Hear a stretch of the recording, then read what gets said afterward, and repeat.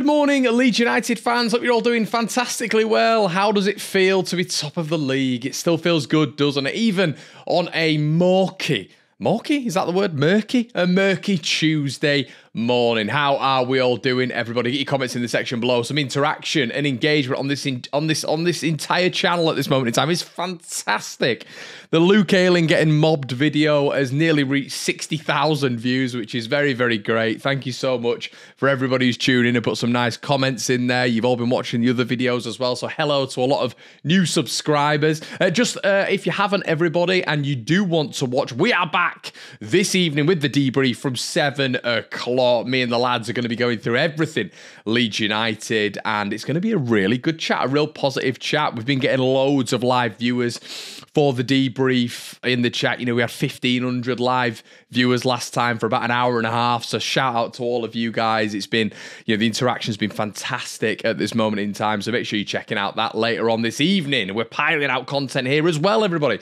We're recording Generation Leeds. We're recording ATP across the pond today on the Patreon. Please make sure you head on over, and for £4 measly a month, which goes towards the channel, you can bask in around about 3 hours worth of content. So there you go. Anyway, your Leeds United news today. Before I get started as well, everybody, we've had a lot of interest when it's come to merchandise on the channel. I've collaborated with a company called Back4, and the link is in the description below. It is well worth it. The merchandise is unreal. I think you'll really, really enjoy it. And I didn't want to do it by myself, and I wanted to source someone who I trusted, source someone who really enjoyed and was a Leeds fan himself, and so we could align a little bit on merchandise and clothing. Links in the description if you're interested in that. If you're not, no problem. Right, okay, let's get into the Leeds United discussion today. So what did I want to discuss? Well, Chris Wilder, the sort of devil, the evil figure for Leeds United over the past sort of like 5 years, really. The man who we didn't really have a rivalry with Daniel Farke, did we, when it came to Norwich and Leeds in that Bielsa period? It was Marcelo Bielsa and Chris Wilder, and not from the great one. It was from Chris Wilder, who seemed to be even promoted with Sheffield United. He seemed to still be rattled by, obviously, Patrick Bamford and those Muppets in Leeds. Listen, he got very emotionally involved in that whole Leeds Sheffield United thing, didn't he, in that 18-19 season. But why are we talking about Chris Wilder? I hear you cry. Well, he's been commenting on Leeds United, and he's been using us as an example of how to change a negative scenario into a positive one. And doesn't it feel good? Doesn't it feel good how these things just go full circle? A man who evidently hates Leeds United, and pretty much just said so in the article as well. He turns around and says, I'm not a big advocate turning round and complimenting other clubs in my county. And literally saying that he doesn't want to comment on how good Leeds are and how much we've been able to turn a bad situation into a good situation, which I think, from your perspective, from my perspective, from everyone's perspective, how Leeds have been able to turn this around is staggering. From where we were in the summer, from me saying I think we might finish in the top 6 and maybe go up through the playoffs, to then me thinking I think we will go up through the playoffs, to then me thinking automatics could be on, to then me thinking I think we will go up through the automatics, is a ridiculous cycle of progression from the Whites. And it's not just being viewed upon by us Leeds fans, it's being viewed upon by the outside media. People are talking about us winning the league now. It's almost a certainty for people, even though there's only a point separating us, Ipswich and Leicester, and Leicester have got a game in hand. Leeds are now seen as that side who are unstoppable at championship level. And it's so interesting that Chris Wilder is discussing on and off the field antics, and he's referencing the Leicester City game when we beat them 3-1. He's talking about the atmosphere. He's saying that I need to cultivate that into a positive thing next season. We're in a really negative frame of mind, and we need to replicate Leeds United. Isn't that fantastic hearing that from Chris Wilder? A bunch of Muppets at Leeds United. Yeah, even our biggest sort of enemies in this football world when it comes to personnel are now complimenting the Whites, and what a great situation that is to be in. Now, tactically, I wanted to speak on something today which gets me going a little bit. And you're going to be surprised at what it is. Georginio Rutter, we spoke about it yesterday on the channel, hernia, minor surgery. I don't think it's going to be as serious as what people are suggesting. I think it's going to be a minor thing. I think Watford may be a little bit too soon for him, but with the progression when it comes to medical in the football sphere and just the general sporting sphere, I don't think this is going to be a long-term problem for Georginio Rutter. Now, he's literally played 8-9 games. He's got assists, he's got goals, he's got assists. He's pretty much involved in every single Leeds United attack and goal, really, when it comes to it. The sort of relationship that he's established with Chris Somerville is something of yesteryear in terms of partnerships and synergy and cohesiveness. It's beautiful. But my point is, I think Leeds United have done this strategically. There is no way, in my opinion, that they would suggest right now, with 8 games to go, that Georginio Rutter goes for surgery right now. I think they would have elongated this process. I think they would have said, look, give us till the end of the season before you go for big surgery. If they were, really worried about this and the length of it. Leeds United have got 8 or 9 games left now. I believe it's 8. 8 games left now to secure their Premier League status, to get back there, to get back on top of the world in our eyes, back in the Premier League, back where the world's eyes are looking at Leeds United. And we are a Premier League side. I don't care if it's our arrogance, but we are. Listen, they would not risk letting Georginio Rutter have surgery now if they thought that it was going to be a season-defining surgical process. Him, being out and not being able to get back into the fold for these remaining games. That would be lunacy for Leeds United. You would rather have a 70-75% Georginio Rutter for this run-in. Even if he's injured, even if it's causing him a little bit of pain, you turn around to him, you've heard it multiple times before in football, and you just say, look, Georginio, give us till the end of the season, then you can go off for surgery. We've got, a 3-month break. You can do it then, you can rest and recover. So Leeds United have done this strategically. They've done it tactically, and they don't feel that this is going to be such a major surgical process that it's going to keep Rutter out for the rest of the season or with 3-4 games left. This guy is so important, so important to Leeds United's running that they have done this in the right way. But what I wanted to speak to you guys about is it's not just the process of getting rid of Georginio Rutter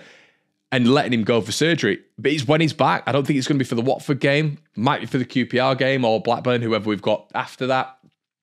But for me, the question now is, who do you put in? Who do you put into that number 10 role? Now, Perot, no, not for me. I don't think that has ever worked with Pat Bamford. I think we look predictable. I think they morph into each other's roles too much. And by that, I mean, I think we don't really have a understanding, and I don't think they have an understanding of where they're supposed to play. They seem to still get confused with each other on the pitch, who drops deep, who goes. Now, look, we know Pat Bamford is the number 9, but even when Perot's playing, you see them almost bumping into each other. I don't think those profiles work together whatsoever. I've heard people saying Crysencio Somerville. You cannot lose Crysencio Somerville out wide. Where has he been the most productive this season? Out wide. 18 goals or whatever it's been. 10 assists. It's been ridiculous. So I don't think you can turn Crysencio Somerville into that number 10. I think you've got to keep him out wide. You keep him out wide, you spread the opponents thin as well centrally, and that aids the central players. It's helped Rutter massively. It's helped Bamford massively.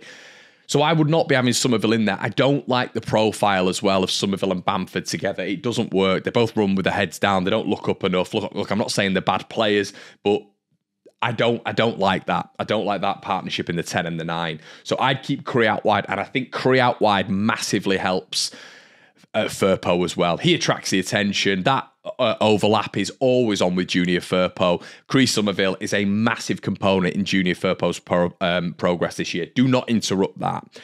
The man, in my opinion, who slots in there is Wilf Gnonto. Now, for me, a lot of the time you get Chris Somerville as well going on his left side. It's not always inverted. He will go on his left side. So he utilises that wide, the width a lot more for me than Willy Gnonto. Willy Gnonto cuts inside consistently. We saw him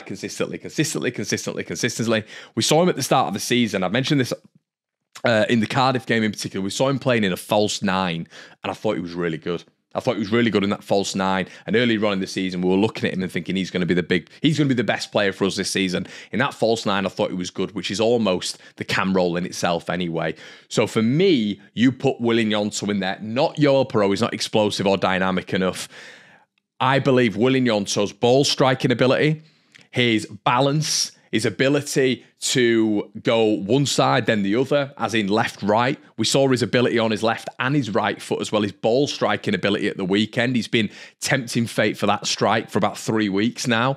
He is that number 10. He's got everything you need in that number 10 role, and opposition sides will not predict it. I love him in that role, and that means as well, you can bring DJ back in on the right, who, you know, when he's come in this season has just been brilliant. So for me, that is the way you go. You keep Chris Somerville out wide because that relationship with Firpo is excellent at this moment in time. It's productive on that left side, and he hugs the touchline a lot more than Willian Gnonto, who naturally inverts. You have to put Somerville, leave him out wide and keep Gnonto, or put Gnonto in that number 10 role. And I think that's a wonderful, wonderful option for Leeds United, and just shows our strength when it comes to rotation. Guys, to finalise, a little bit of interesting news when it comes to Ipswich, actually. Wes Burns looks like, I believe he hobbled off the other day for Ipswich Town, and it looks like he could have a bit more of a major hamstring injury. Now, this is interesting because Kieran McKenna came off and looked very, very concerned when it came to Wes Burns' injury. Obviously, he hobbled off.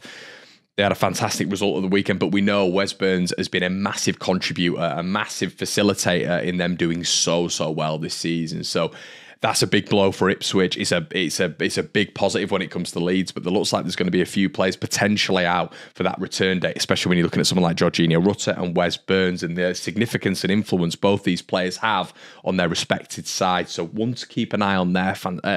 Really fascinating one there. Now, Leeds can replace, we know, I've just mentioned Gnonto, we've got Anthony, we've got many players who can replace in terms of quality. Ipswich, the question mark is always going to be there. There's another one as well, Connor Chaplin, who had a back strain. They don't know if he's going to be back fit and firing, but as I've mentioned several times, the beauty of what Ipswich did was they invested very, very well in January. They're going to be there right till the very end. And it's got, once again, form and results are huge in football, obviously, because we've seen the likes of Southampton, who were on a reign of terror when it came to a ridiculous run of form. They've dipped off a little bit. They do have 2 games in hand, but they've got to win those 2 games in hand to get 79 points. Obviously, us and Ipswich are on 82, 81.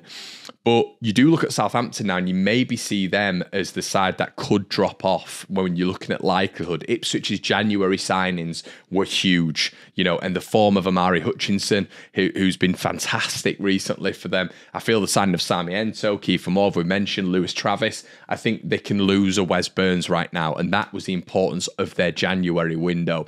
So they've done remarkably well when it's come to that, and Ipswich, for me, are going to be there right till the end. I did mention they'll get top 2.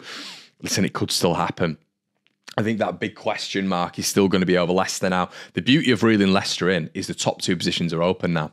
They're open, and they were not open at the start of the year, which is great news for Leeds. There was 3 teams fighting for 1 spot. Now there's 4 teams fighting for 2 spots. Guys, let me know what you think in the comment section below. I want to hear your thoughts on what we've spoken about this morning. Gnonto, Somerville, Perot. Who goes in that 10 role for you? Do you bring Jaden Anthony in? I want to hear your thoughts on all of the topics that we've discussed this morning. As I said, head on over to the Patreon if you want some bonus content. The merch, well worth it. If you don't like it, no problem, but I've done it for you guys as well, because you guys have been asking me in the DMs, Connor, have you got any merch out? I have now, so make sure you check that out. Got a couple of good sales through already, so I know you guys are enjoying it. Make sure you do so. Check out SofaScore for all of your analysis, everybody. Well worth it with the affiliate link with One Leeds. It is absolutely free, and you get some bonus bits on it as well. We're going to be back with the debrief this evening, I should say. I'll see you in a bit. Cheers.